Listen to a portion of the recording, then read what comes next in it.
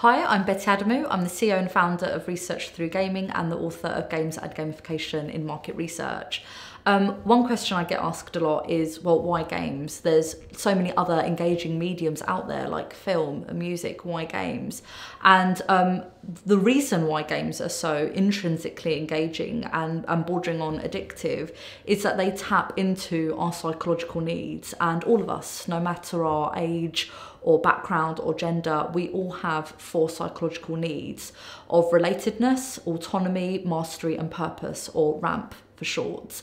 And games tap into those psychological needs because all games will have goals, autonomy opportunities, feedback systems and rules, and those directly perpetuate our psychological needs and satisfy them, and that's where intrinsic engagement happens.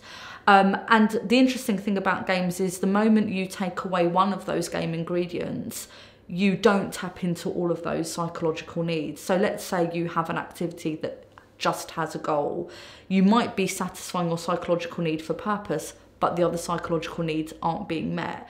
And I like to do a little exercise with people whenever we have this conversation, and that's to ask them to imagine their lives without one of those psychological needs. So imagine your life without purpose, or imagine your life without autonomy. You would soon find that that kind of life would be quite negative and lead to depression. So that's why it's important that all 4 psychological needs are satisfied, and that's why having all 4 game ingredients is so important. So in the book, there are activities that help market researchers say, okay, well, what are the goals of my game? What are the rules? What are the feedback systems? What are the autonomy opportunities? So that you can, as a researcher, tap into the psychological needs of your participants and get them intrinsically engaged.